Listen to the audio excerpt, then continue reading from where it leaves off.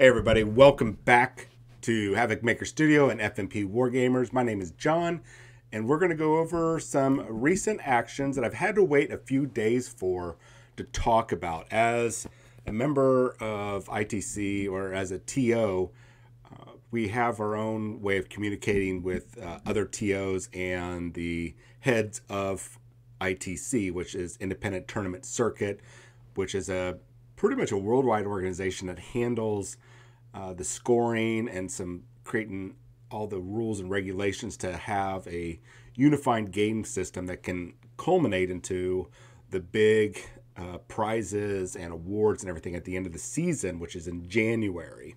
Now, not everybody follows it, and you certainly don't have to. And they don't tell you, hey, you've got to meet all these outrageous standards to run your event. It's your event, run it your way. But for scoring purposes and to be considered a certain type of event, you have to meet their minimum requirements. So real quick example, a casual weekend tournament that most stores will have once per month is called an RTT. It used to be like the Rogue Trader tournament on or from Games Workshop way back in the day when they were actually actively involved in tournaments. Then we have, and I think that's 8 players minimum. Then from there, we have the Grand Tournament, which is a minimum of 28 players, to the Major, which is 58. And then I believe there's now the Super Major, which is like 225 or 250 plus. Examples of a Super Major would be the Nova Open, I believe Adepticon, and of course the Las Vegas Open. I think the Las Vegas Open, the last couple times was around 800 players, all vying for the top spots at the end of the season, which end of season is January of, every January. So what happens at these events, you go participate and play in a number of games with some requirements that are what armies are allowed, what models are allowed, how many points, how many rounds you play. And at the end of the event, you have your scores submitted and you earn points in ITC overall. And at the end of the season, depending on your positioning, you could win awards, recognition, money, all other sorts of prizes. And for some people that have these coaching businesses for playing tabletop miniature games with plastic toy soldiers, and they make hundreds of dollars or more off of this, that's a big selling point when you have a top player who somehow gains celebrity status. And I'm going to go into some celebrity status stuff here in a moment. And oh my gosh, this guy's over here giving a coaching service, and he's won a couple majors, and he placed top 6 in at the LVO or the Las Vegas Open. So he must be 100% the best player, one of the best players. So in a game that uses random chance to determine a victor, I'm being a little snarky here, but that's really the core value. Once you break everything down, they're playing a dice game and they're doing coaching services and making money, and I'm not downplaying that. I respect the hustle. I respect the grift. You got to make your money somehow, and one income is not enough. You should always have a second source of income. And if you can get people to pay you to coach them, cool.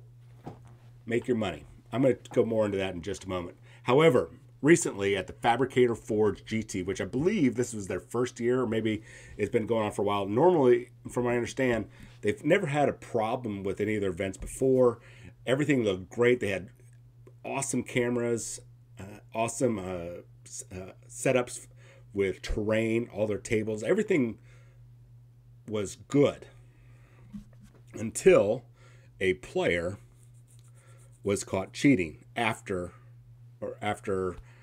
the video reviews of some of his games on the top table, and this is starting to become a little bit more frequent. I think we're gonna hit a couple more bad players cheating and then it'll dip down. We'll get into all that in a moment. I'm going to try not to go too long into this video. At any rate, so this player, the judges, the tournament organizer, the event organizer, the players got together, hashed it all out, looked at the very good quality video over on Twitch. I'm going to have that link down in the description.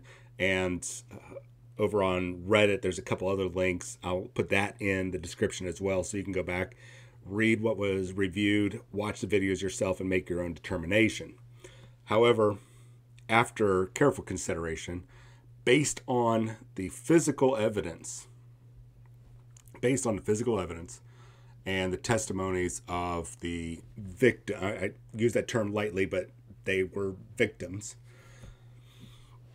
The player TJ, and I can't pronounce his last name. I can try to butcher it. I don't want to. I'm just going to say TJ was penalized, and he received a penalty. Basically, everything at that event was thrown out the window for him. And then locally, the regional area is dealing with it. And then on a much larger scale for ITC, it has been now dealt with. Now, as a member of the ITC, TOs, or tournament organizers, we were privy, a lot of us were already privy to it, and a lot of people already knew about it from Reddit. We have not been able to talk about it, at least those of us with integrity to follow our own rules of not going out and telling people about it. We had to wait until Friday when the organizers said, hey, here's our official statement. So I've waited a couple days to see if anything else came of this, that they had to do an update or an adjustment. So I'm not going to read this whole thing. I will at least summarize, and then I'll pass on what Reese had said. He is the owner, operator, head honcho for ITC. So after the condensed version from ITC and administration says at the end of the day that this individual, TJ, will receive no score for any events they play in for the rest of the 2021 season. Now that's for what he's done so far and for the rest of the season. That means he is zeroed out. And this has been a very top player. And this means that there's probably going to be a lot of scrutinization on him and some other stuff I'll mention in just a moment. But that means anything that he was going to possibly win at the end of the season, and he is supposedly a quality player, is gone. Now, what else is gone is he violated his integrity. He violated his reputation. So going forward, if he does participate in any events, because he can participate, he just can't get points for it. So I doubt he's going to be doing anything else the rest of the season. But you never know. At any rate, there goes his integrity. There goes his reputation. And also the coaching organization that essentially was employing him to coach, from what I understand. Now, I have not found literally anything. I can't, maybe it's already been scrubbed. I can't find what group he was attached to. And I can speculate, but without proof, I can't give it to you. But any team that he was on, which he was more likely a team, and the organization that he was working with as a coach, now their reputation is in trouble. They're going to be scrutinized more. There's going to be questions about how long have they known he was like this? Has there ever been this before? And if so, why didn't they do anything about him before? Why didn't they cut him loose? Maybe they did. Maybe they gave him warnings and he gave him the middle finger. I mean, he essentially pissed away everything. Excuse my language, but pissed away everything over a game of plastic toy soldiers. It's really shameful. Now, before I go any further, and neither should any of you, hold his team or whatever business responsible for his actions. He, at the end of the day, made the choice to do this, to violate the rules that Warhammer 40,000 have laid down from Games Workshop and the ITC Code of Conduct for the players. He decided, made that choice to violate all that, that is now on him. That has nothing to do, as of this moment, with his team, his organization that he was attached to, or even his place of business, which I'm saying don't reach out, don't go after this guy online, don't do anything, just leave it alone, because the punishment has been meted out. Justice has been served. So remember that. But remember, it's not worth it at the end of the day. So let me read what Reese says. On a personal note, and I'm reading this out loud because we do have people that are traveling and they like to listen to the YouTube while they're traveling. So I want to read this out to you. So on a personal note, Reese says, please remember that while we love these games, they are just games. They're not worth damaging your reputation or compromising your ethics, nor of harming the reputation of the hardworking event organizers whose event you are attending. Likewise, no one has the right to diminish the experience of the other attendees coming to an event that paid money and often took time off work to attend. So be mindful of the other individuals involved in making this awesome and vibrant community of gamers what it is. Winning games is fun, but being an upstanding human is better. Now, the flip side of this coin is that, again, these are just games we play. Regardless of how much we are passionately enthused about them, we are all human and we all make mistakes. Do not let the group mentality drive you to say or do things to someone that could do real harm to their real life. That is neither a fair nor appropriate response to what occurs in a game like 40K. Further, we all deserve a chance to redeem ourselves and be forgiven. So please bear in mind when choosing how you conduct yourself regarding these types of incidents in online communities or at events. Reese. That was April 16th. And that's what I was going into. Don't hold anybody accountable for what happened but that individual. But do not harass them. Just like if a criminal is tried and convicted and meted out their punishment, once that punishment has been meted out, justice has been served. You don't need to keep going after him. This individual has been punished, and it's a severe punish, especially for somebody as passionate and as involved into community as TJ is. So for those of you that are not big on the tournaments, or you look at tournaments as a toxic cesspool, this is a tiny percentage of the minority of the tabletop gaming community. I hate to say it, tournament players, and you don't like to hear it, but you are this. You're the minority. The majority, which I don't even know how much bigger I can get, I would say you guys are like 25%, but you're the vocal 25% of the hobby, the gaming community.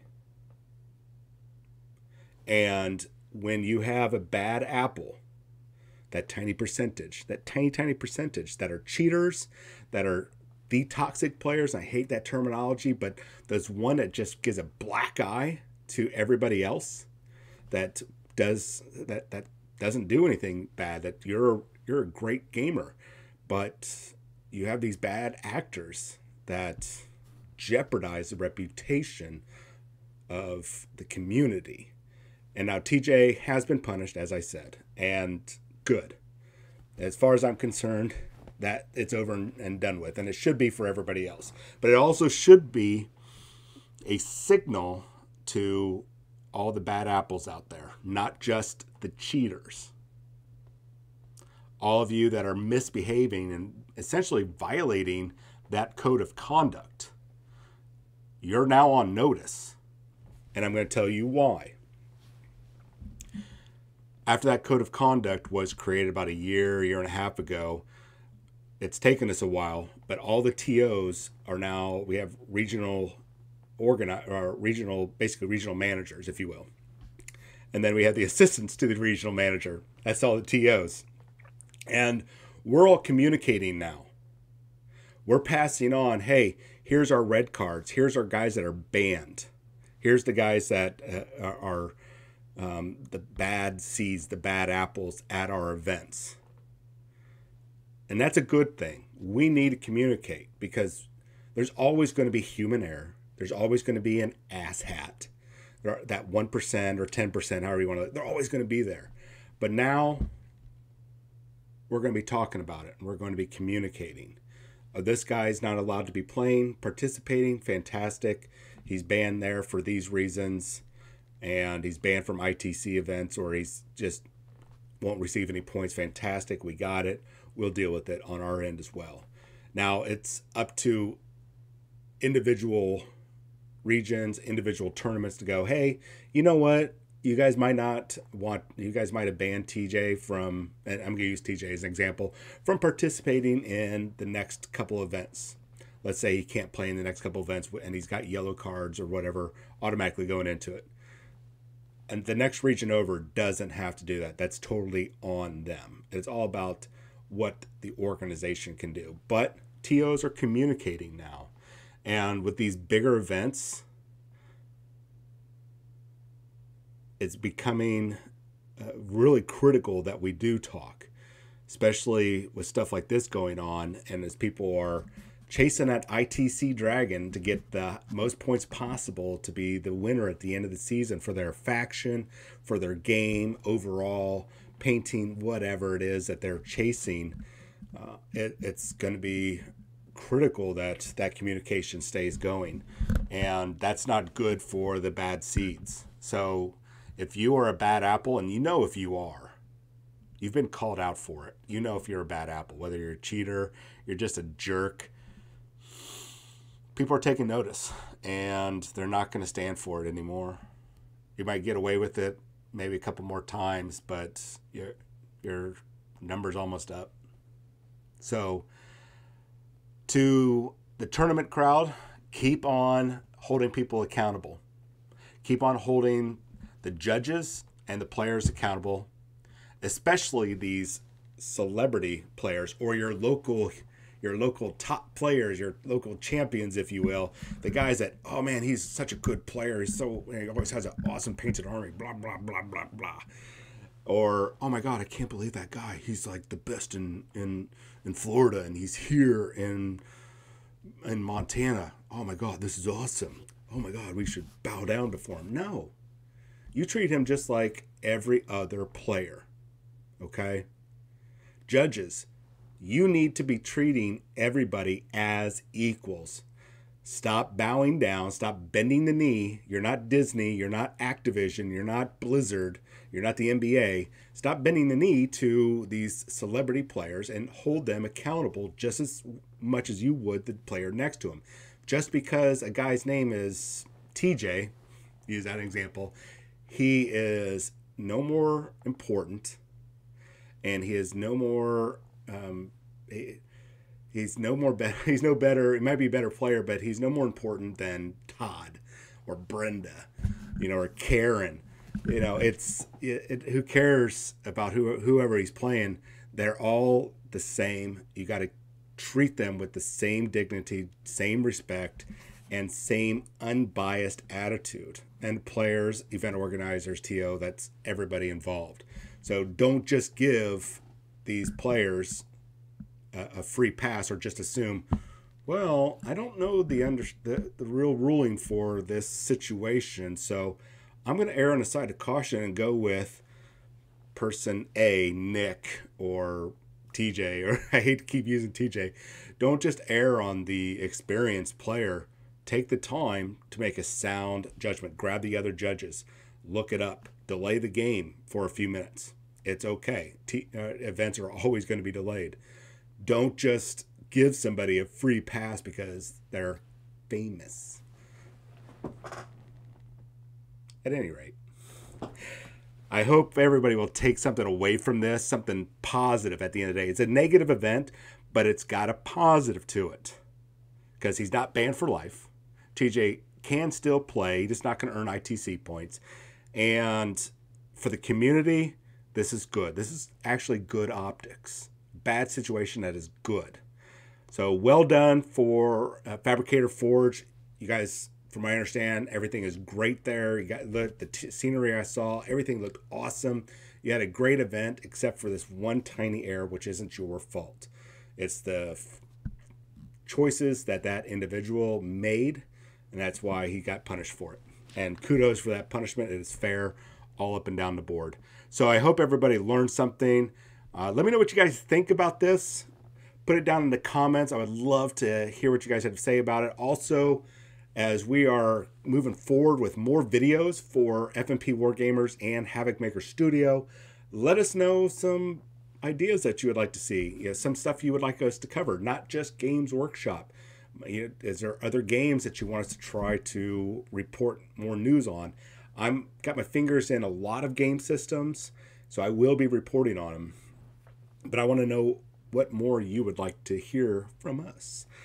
So, with that said, make sure before you go down and hit the links for Twitch and Reddit to see all the other news and the actual decisions made from the event organizers on punishment and everything, on your way down, go ahead and hit that subscribe button if you're on FMP Wargamers. Hit that subscribe button if you're over here on Havokmkr Studio. And if you don't mind, just click open another tab, another window, go over to whichever channel you're not on and hit the subscribe button over there. Help support the channel. The more we get out there, the more stuff we can report on, the more access that we get, and the more involved we get from both studios, the more subscribers we get for both studios, the more future contests for free prizes is going to happen. I'm sitting on a buttload of stuff for Havokmkr Studio, and I'm ready to split it with FMP Wargamer fans and see who's going to get what prizes in the future. So make sure you hit the subscribe button on both channels. That way you're entered in all the contests. All right, my name is John. This is Havokmkr Studio and FMP Wargamers. You all have yourself a wonderful day. And I'm going to try one more video up today on Sunday, the 18th. We'll see if I can make that happen. I'm going to try to have a nice, wonderful, beautiful, positive video for you all. Have a great day, and I'll talk to you hopefully really soon.